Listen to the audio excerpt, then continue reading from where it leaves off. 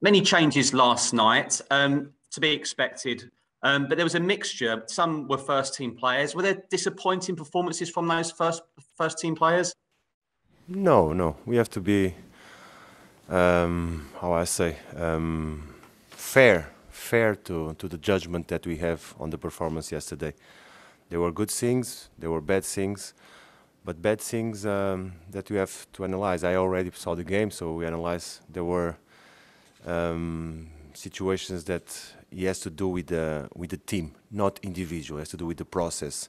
It has to do with players that it was the first game that they play for Spurs, players that arrived later, young players. So all these things, we have to be very fair on the judgment that we make on the players. But the decision was made because we need all the players to step up and increase the levels of fitness, because we're gonna need all the players in the future, in the near future.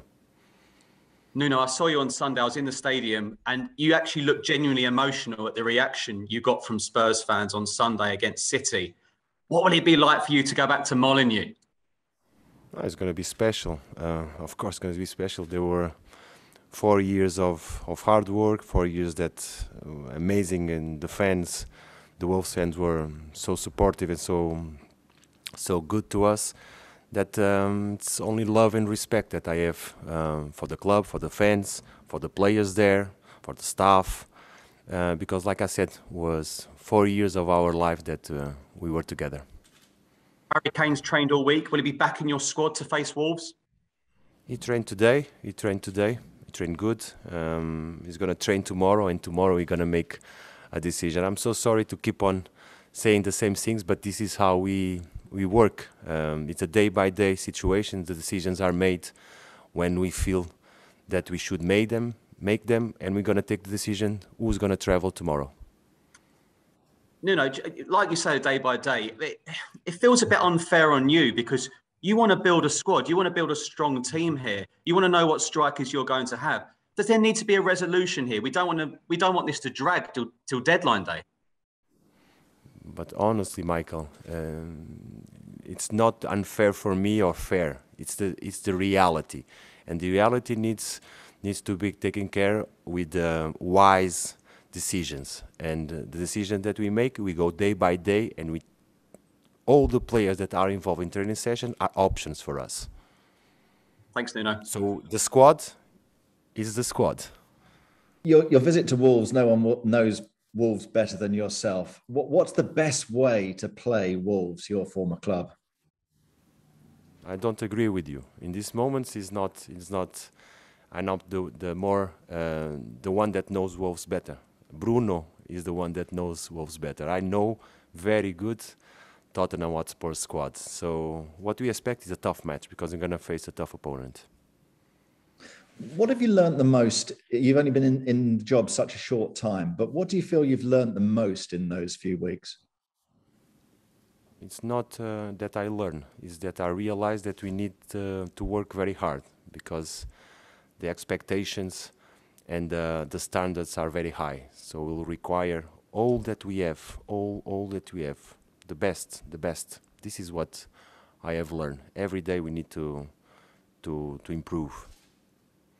Do you see a squad that has a variety of different ways of playing, Nuno? Will there be multiple systems that you will use with this group of players? We are building our own idea, but I don't see a variety of systems, because the idea is always the same. It's to be compact, to be solid, take advantage of the talent that we have. So we are building, but I truly believe that routines creates habits, and habits transform into character, and we want to build this character. So we'll stick with the same ideas that we showed from the previous game. I think we did a fantastic job against City, not so good yesterday. That gave us the chance to realize with the mistakes that we make, but we stick to our own ideas. And just finally from me, how much personally are you being kept up to date with the situation regarding Harry? Every day. Can I ask what reception you're hoping to get or you expect to get from the Wolves fans on Sunday? I don't know. I will go there with focus on my job, but with a lot of respect when I enter Molineux, because like I said, it was 4 years of our life that were huge for everybody. So on my part, I will go there, like I say, focus on my task, but with a smile on my face. As you've seen in the last week at Spurs, you go from great wins to the club being in crisis, the win over City to last night being in crisis.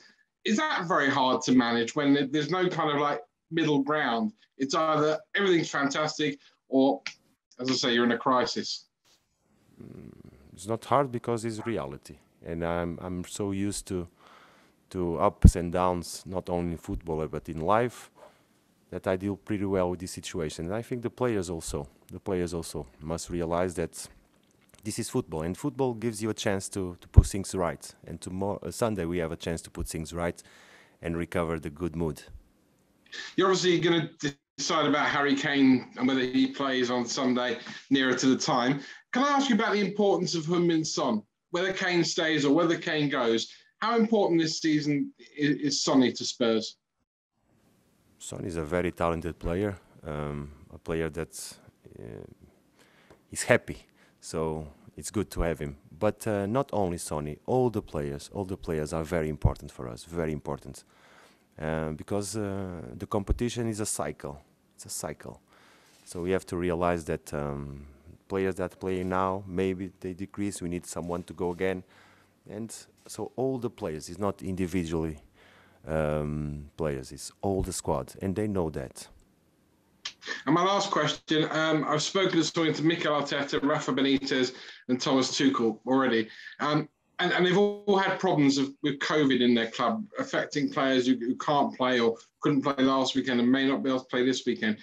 How much do we need to remember that although we've got full stadiums and although football is back and looks really normal compared to what it was during the pandemic, actually we need to be careful and maybe advise your players not to go into the crowd if they score a goal or to get vaccinated? I mean, just talk to us about that. Yeah, the pandemic is still with us, and we are learning to live with that. I respect all the personal choices. I think each one of us should decide, but I'm in favor of the vaccine, and all the players should get the vaccine. That allowed maybe this freedom of when the players want to celebrate. Maybe doesn't mean that you are totally out of contracting the virus, but it gives you more safety. So I'm truly in favor of the vaccines. But to control now that fans are back, it's very difficult to control the emotions of the players. If they score, if they want to go in the crowd, how can you stop it? How's Christian Romero feeling after his kind of first full 90 minutes? He looked like towards the end of the game he was maybe holding his knee a bit and having a bit of pain with it. Yeah, I think it was due to fatigue. It was his first game in a while. He played 90 minutes intense, especially the second half where we were unbalanced. That required a lot of situation from our defenders. But I think it was due to fatigue. He's well today. He's recovering and taking the normal procedure, but he's okay. And can I just ask you, I think I understand Ian Cathro stayed back in the UK to train the players that were here. Is that something you're going to do going forward if you progress into the group stages? No, I don't know. I don't know that. The decision was made basically because, look, I think you arrive also very late. I arrive at 4 o'clock in the morning, so I think I didn't sleep. So if I have to prepare the game, if I'm a football player and I have to prepare the game like we did today, with 3 or 4 hours of sleep would not be the best way. So Ian had a nice night of sleep. The players that stay here have a nice night of sleep. So this was one of the main reasons. But I don't know for the future. For example, next week we have a similar schedule, but we're going to be in the building. We're going to be here. We don't have to be 8 hours in traveling when the plane and all these things. So this accumulation of traveling produces a lot of fatigue on the players, and that's what we try to avoid.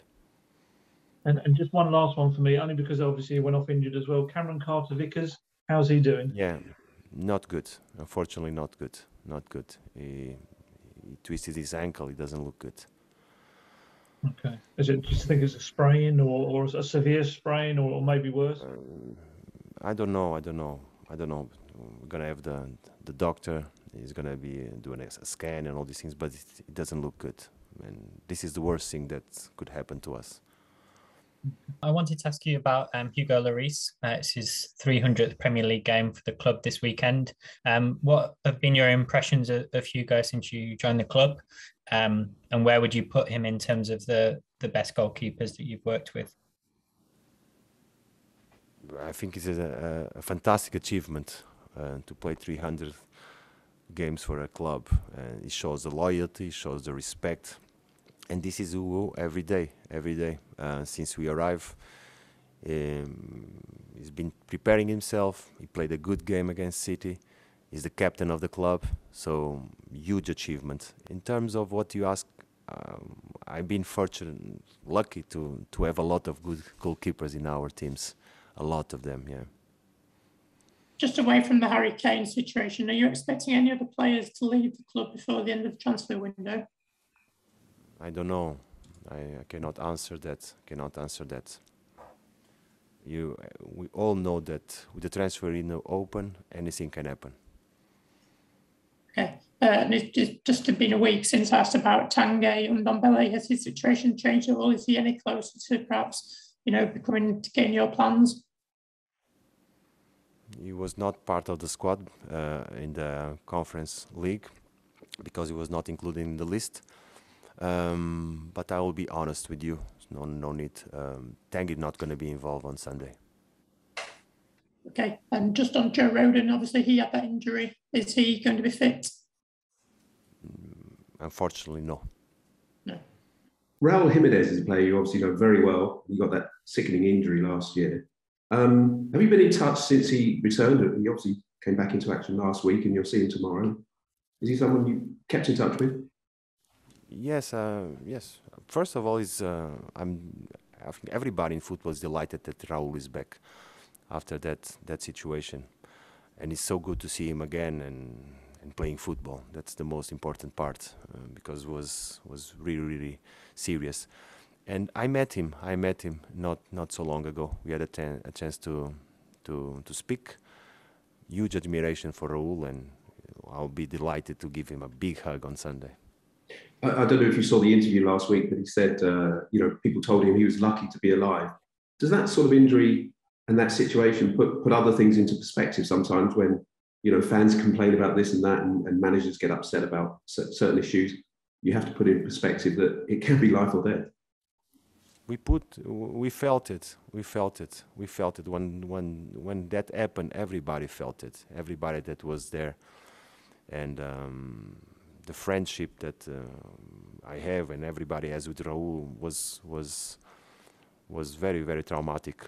And like you said, it puts everything in perspective. Like the pandemic puts everything in perspective. We have to enjoy life.